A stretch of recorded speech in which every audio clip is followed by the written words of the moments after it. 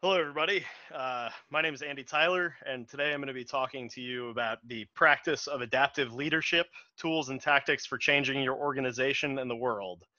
The book is by Ronald Heifetz, Alexander Grashow, and Marty Linsky, and was originally published in 2009. So to get started, let's talk a little bit about the author's views on leadership. Um, they think it's an organic process. That means that there's an improvisational quality to it. It doesn't mean that you go in without a plan, but it does mean that the plan should be organic and should grow and change as you execute it.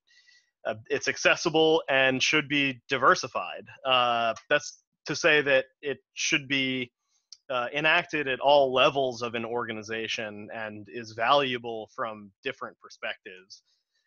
It's possible to leverage leadership from any position within the organization. You don't have to be a manager or a CEO in order to enact this type of leadership and to participate in this philosophy.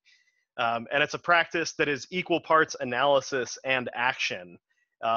That is to say that it requires formulation and execution, and we'll see that a little bit here in a minute. So the big picture for this book is it's a reference and a guide. I've got this quote here: "You can read this book from start to finish, or browse to find the concepts and tools most useful for your understanding and dealing with a particular adaptive challenge you are facing." And I've definitely found that to be very true. It was kind of like reading a textbook, not in a bad way, but the concepts were laid out very formulaically. And the authors identify the two major steps to adaptive leadership as diagnosis and action. They call this on the balcony and on the practice field. That's kind of like they say that if you're up on the balcony, you can see the movements that all of the players are making on the field, and then being on the field is the execution of like what you're taking in from the balcony. So this has gotten thrown around a lot already, so I figure it's best to define this in the author's terms. So what is adaptive? For starters, adaptive is an adjective, which is a bad joke, but it does take us into the details of adaptive versus technical challenges, but there's a little bit more on that later. So the authors define adaptive leadership as an approach to making progress on important challenges. And adaptive challenges are those that don't necessarily have a clear path. They require a deep level of consideration and interests of various different parties, and asking those parties to make sacrifices in order to enact change that has a net positive effect. So adaptive change is the improvised use of adaptive leadership techniques to address adaptive challenges. It's kind of a mouthful, but hopefully as we go through this further, you'll be able to see more on that. So this is the table of contents as it's roughly laid out in the book. Part one is purpose and possibility. It's about defining challenges and where you are relative to those challenges. Diagnosing the system. This is kind of that on the balcony, what is happening in the environment type of mentality. Mobilizing the system is figuring out what levers to pull to get people to act on the changes that you are proposing. Part four is see yourself as a system. This is about recognizing that you have an inherent effect on the system in which you are participating, and that system has an effect on you as well. And then part five is deploying yourself, which is kind of a little so it's strategies for I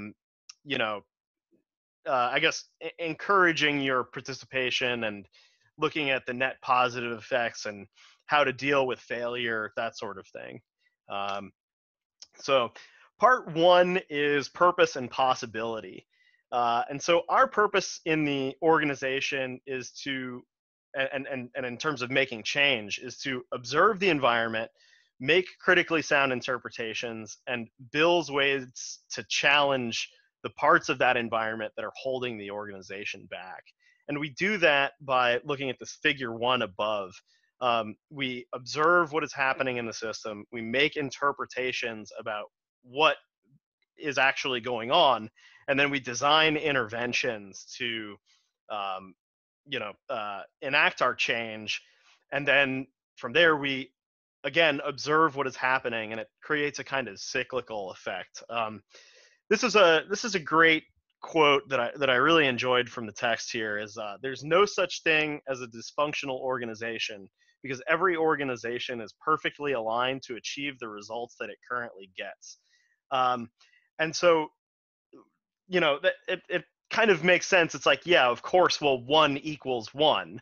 But when you think about it, that is where organizations run into problems, is that certain lines of play become ingrained and standardized, and people naturally are aversive to change. And so, when these lines of play that are actually harmful or were good for a particular situation sort of outlive their usefulness, well, then that's where you run into this, how do we get people to change their way of thinking about what's actually going on? And then I mentioned this a bit earlier, but we're talking about a technical versus an adaptive change here. And in figure 2 on the right-hand side, you can see, a technical problems have clear definition and clear solution, and adaptive problems have it requires learning in order to come up with a solution that is actually going to move your organization forward. um, and so, another thing about adaptive change is that it's and this is my second highlighted quote here, is that says, give yourself license to assess your own skills and to determine whether you are the right person to intervene or someone else would have a better chance of success. I think that is kind of the author's way of saying, pick your battles. You don't want to apply this too liberally. And the reason for that is right above this. We talk about the productive zone of disequilibrium. And that is, you're generating enough buzz around the change that you're proposing that it puts it into direct conflict within the system, and there's tension. This tension is how you're going to actually generate the forward change. And so we'll talk a little bit more about the heat concept a little bit later. But just an idea to keep in mind is that, when you're enacting these changes, there is some inherent degree of risk, and so you want to make sure that you're really committed to the changes that you are proposing, in order, so that you really think you're enacting the most possible good. So part 2 is diagnose the system, and this and the next section are actually my favorite parts of the book. And so diagnosing the system, from a 30,000 foot view, is, and that's exactly what it is actually, is you have to know what to look for in the organization in order to propose changes in an effective way, in a way in which they'll be well received in your organization. And this section is entirely about that. And if you look at figure 3 on the right here, you can see it's got all of these various aspects. That this is a concept that comes up a lot in this book, is that there are a lot of different factors at play that are pulling on the organization and the system and even your own changes. And so identifying and naming these factors so that you understand how they're working is critical to your success. And that's really what this chapter is all about, or I guess this part of the book. So, the authors say adaptive leadership requires understanding the group's culture and assessing which aspects of it facilitate change and which stand in the way. So this is talking specifically about the change, but then the authors go into diagnose the political landscape. Assessing the political landscape as a system is critical to enacting adaptive change. So it follows that one element of thinking politically involves ferreting out the losses you are asking people to take. You need to identify these potential losses and help people survive them. So again, this is all about understanding people's stake in the changes that you are proposing. Because if you don't understand where people are coming from in their opposition to your change, then you really stand no chance of actually changing anything, because they'll be so staunchly opposed.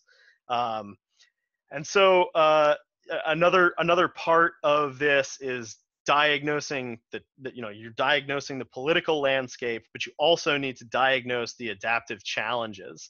And so they say look for two major characteristics: a cycle of failure and a persistent dependence on authority. And that is a really interesting concept if you're going to identify where the change needs to be implemented. A cycle of failure and a persistent dependence on authority. Um, it's kind of suggesting that it's like the old adage, insanity is doing the same thing over and over again and expecting a different result. And so when you see this cycle of failure and persistent dependence on authority, you know that there is this decision that people are incapable of making on their own, and so it's always being kicked back to their manager or boss, and that's how you know where you have a real problem in your organization. So part two, diagnose the system. You need to diagnose the challenge that you are actually trying to attack, and you need to diagnose the landscape of the potential stakeholders in this challenge's change. So part three is mobilize the system. This is my other favorite section in this book, I think. And so this is all about making interpretations. If people associate the issue with their system of operation rather than themselves personally, they will focus their attention on the means to enact change within it. And this actually comes up a bunch in the book. Like, if you can shift people's focus from, oh, you're saying there's a problem with me, to you're saying that this is a problem in the system, then they'll actually be so much more receptive to that. And so this figure 4 on the right hand side here, this is sort of talking about where you want to frame your arguments.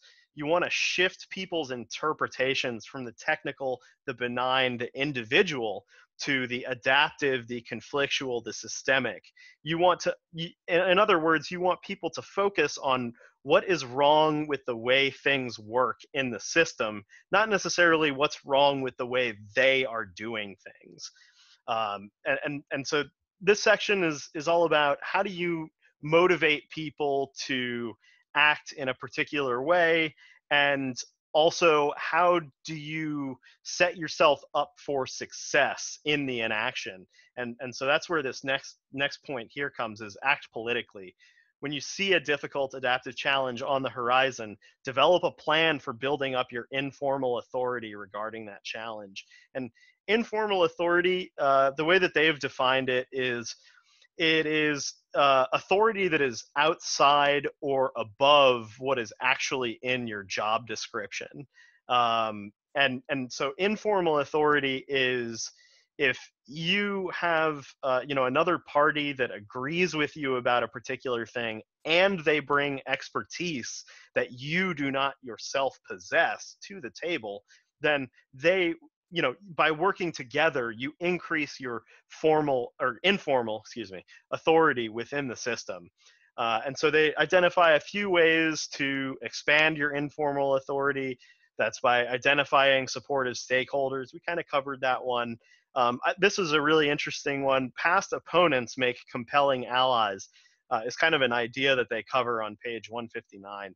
And that is, if you can convince someone in your organization who has previously opposed initiatives that you have attempted to enact, that your new initiative is going to benefit them, and it very well should if you're going to try to do that, but if you can convince them that they should support your cause, that is visible. The removal of the blocker between you is visible to the rest of the organization, and it really makes people think, oh yeah, like these guys are working together on this. That is not something that I would have expected. This must be a big deal.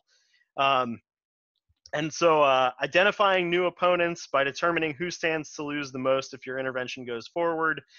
This kind of goes back to diagnosing the system. And so you can find who is going to lose if your intervention goes forward, and how can you mitigate the loss for those people. And I said that we'd come back to the idea of the temperature and turning up the heat. And so this is the productive disequilibrium zone.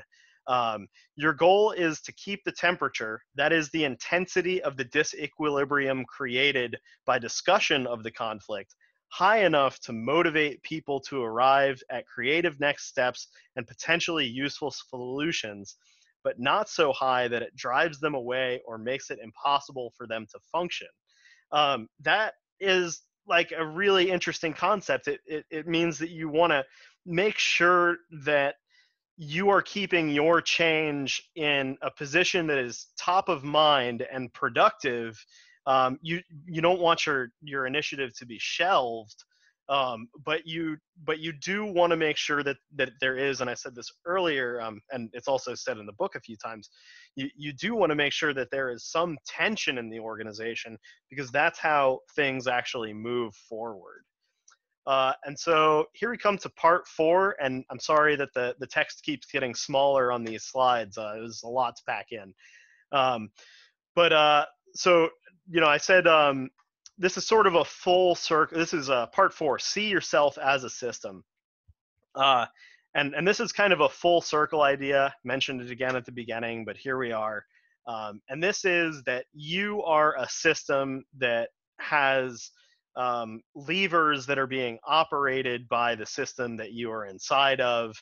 And so, you are being pulled on by your colleagues, your community, different factions in the organization, your ancestors, which is sort of, it's not like, your great grandma or something like that. It's, the idea is people that have been really influential on you and not wanting to disappoint them, or do something that's outside of, like what they would expect you to do. It's make sure that you identify your loyalties to colleagues, community, and ancestors, that you can acknowledge your part, and also that you can acknowledge your part of the problem in the organization because you exist within it. That is to say that there is probably some element that you are contributing to the adaptive change, and so knowing what that is makes you a bit stronger and more competent to pull it forward, so that it makes it easier for you to have discourse with different parties about what sacrifices they are going to be asked to make, and what you are going to be sacrificing as well by allowing this change to come to fruition. And so when you start to take this diagnostic approach to yourself, it's also a good idea to know what your roles are within the organization. And a role here is kind of like a like there is your job description, that is a role, but frequently, if you go above and beyond to, do certain things, that can be sort of considered a role. Past people that you've worked with are a role. And actually that brings me to this first bullet point here, which is, with no history, there is no reason for mistrust between two parties. And this is interesting. It's both a strength and a weakness, right? Because if you haven't worked with somebody before, it may be more difficult to find out what motivates them.